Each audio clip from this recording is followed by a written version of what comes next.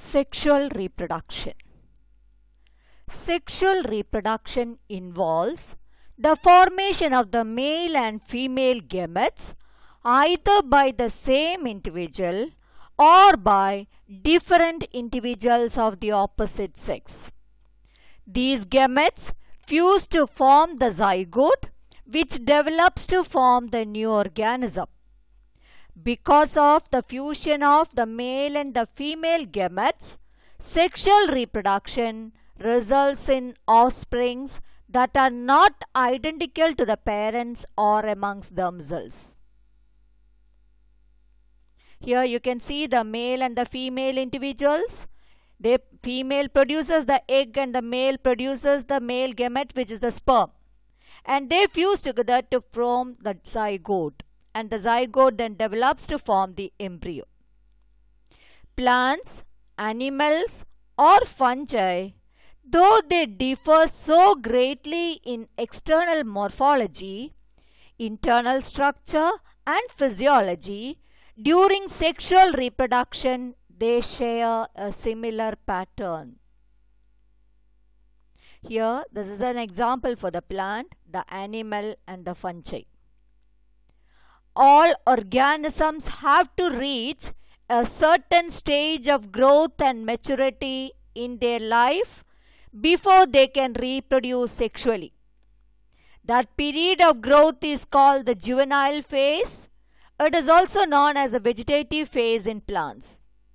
The end of juvenile or vegetative phase, which makes up the beginning of the reproductive phase, can be seen easily in the higher plants when they come to flower.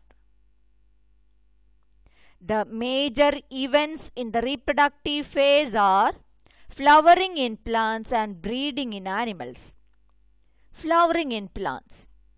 In higher plants, the reproductive phase is marked by the onset of flowering. Different plants take different time to produce flowers. Sexually, there are two types of flowering: monocarpic plants and polycarpic plants. In monocarpic plants, plants which flower only once in their lifetime. After producing the fruits, they die.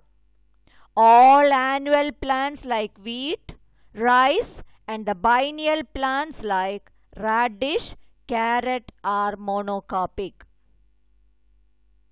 Here you can see the rice plant and the wheat plant, which are monocarpic plants, and the biennial plants, which consists of the radish and the carrot. All these are monocarpic. Some plants exhibit unisexual flowering phenomena. Unisexual means the flowers contains only one type of the reproductive organ, either the male part or the female part. For example, some bamboo species flower only once in their lifetime, generally after 50 to 100 years, produce large number of fruits and then they die. Another example is Strobilanthus kuntiana. In Malayalam it is known as Neelakurinji. They belong to the family Acanthaceae. Flowers once in 12 years. The mass flowering of Neelakurinji converted large hilly areas of Kerala, Karnataka and Tamil Nadu into blue stretches that attracted a large number of tourists. This is the bamboo plant. They flowers and then produce the fruits. After that they die. This is Strobilanthus kuntiana, Neelakurinji. They produce the flowers once in 12 years. Polycarpic plants. Plants which flower every year or season after attaining certain maturity are called polycarpic plants. Most of the perennial plants are polycarpic. Example: mango tree, jackfruit tree, orange, grapevine, etc. Some perennial herbs bear flowers throughout the year. Example, China rose. Mango tree, the jackfruit tree, orange tree, grapevine, and this is the herb, the China rose, which live for many years. Breeding in animals. In animals, the juvenile phase is followed by morphological and physiological changes prior to active reproductive behavior. In animals, including human beings, these changes in their body are the indicative of reproductive maturity. The duration of reproductive phase is varied in different organisms. On the basis of periodicity of breeding, animals are of two types: seasonal breeders and continuous breeders. Seasonal breeders. Animals which reproduce at a particular period of the year are called seasonal breeders. Example, frog, lizard, deer, most birds, and most natural and wild animals. Birds living in nature lay eggs only seasonally. The birds in poultry farms can be made to lay eggs throughout the year by hormonal treatment. In this case, laying eggs is not related to reproduction, but it is a commercial exploitation for human welfare. Continuous breeders. Animals which continue to breed or reproduce throughout their lifespan of sexual maturity are called continuous breeders. Example, mice, rabbit, honeybee queen, cattle, etc. Cyclic changes in reproductive phase of mammals.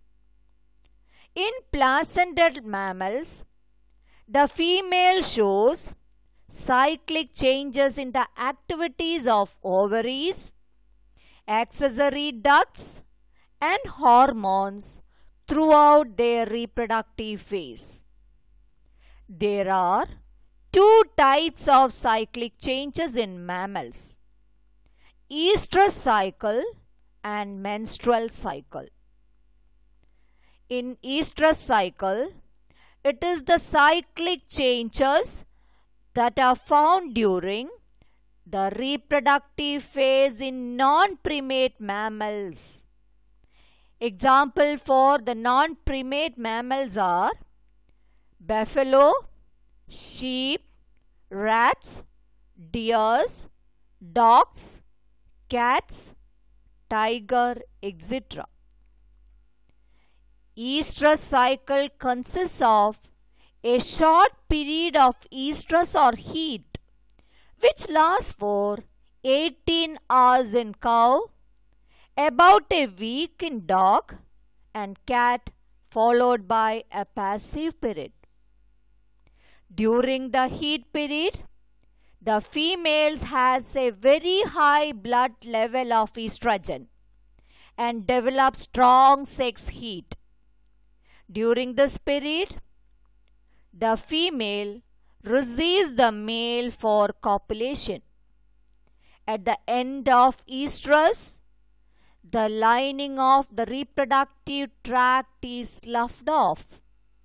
There is no menstruation. The sloughed off tissues are absorbed. During the passive period, females does not receive the male.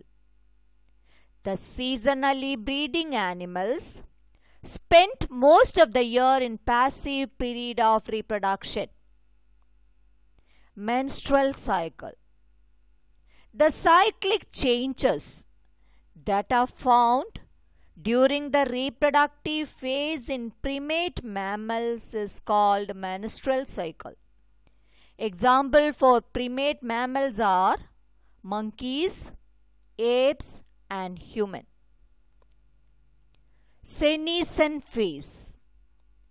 It is the post-reproductive phase in which there is deterioration of structure and physiology of the body that increases the chances of natural death with the passing of time.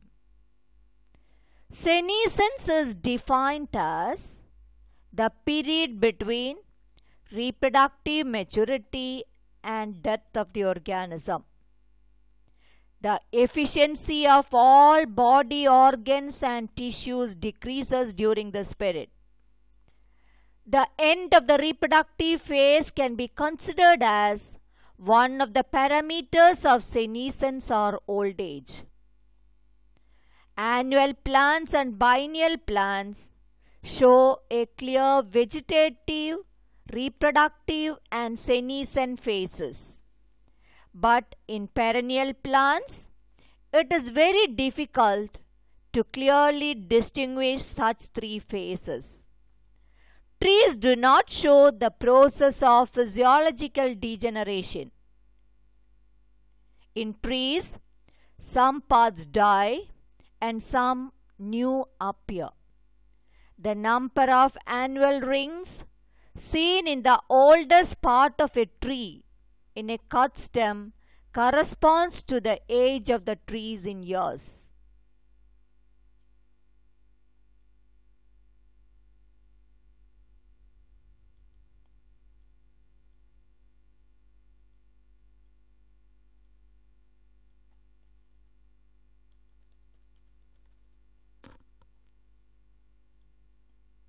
This is the annual ring of a plant.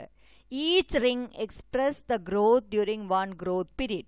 So by counting these annual rings, you can identify the age of the tree.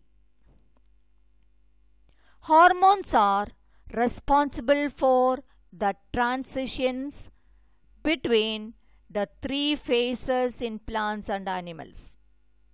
The hormones and certain environmental factors interact to regulate the reproductive processes and the associated behavioral expression of the organisms. So, in this session, we have learned what is sexual reproduction. Sexual reproduction is the fusion of the male and the female gametes to produce the new individual. Here, the two parents are involved and they are of opposite mating types. Mainly, there are three phases in the life of a human being or any organism. They are the juvenile phase in the case of animals and vegetative phase in the case of plants, followed by the reproductive phase, which is followed by the senescent phase. Juvenile phase means all organisms, they reach a certain stage of growth and maturity before they reproduce sexually. That period is the juvenile or the vegetative phase. The end of the juvenile phase or the vegetative phase is marked by the beginning of the reproductive phase. The major events in the reproductive phase are flowering in plants and breeding in animals. And then comes the senescent phase. It is the period between the reproductive maturity and death of the organism. On the basis of the periodicity of the breeding, animals are of two types. They are the seasonal breeders and the continuous breeders. Those organisms which breed in a particular seasons are the seasonal breeders, and those animals which continue to breed throughout their lifespan of sexual maturity are the continuous breeders. There are two types of cyclic changes in mammals. They are the estrous cycle and the menstrual cycle.